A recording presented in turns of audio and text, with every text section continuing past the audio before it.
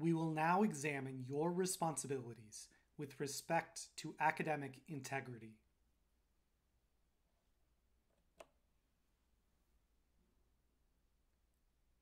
This course follows the University of Illinois Student Code regarding academic integrity.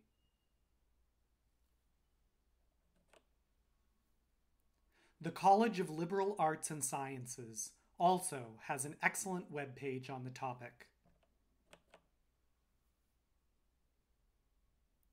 These documents, along with the course syllabus, are your first required reading assignments for this course.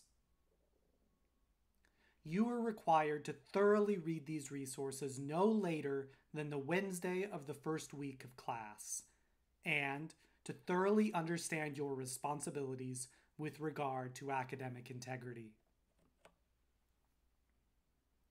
You are responsible for this content, and you may be tested on it.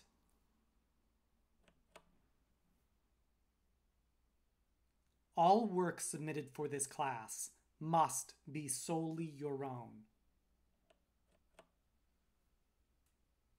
Violations of academic integrity include, but are not limited to, copying, cheating, and unapproved collaboration.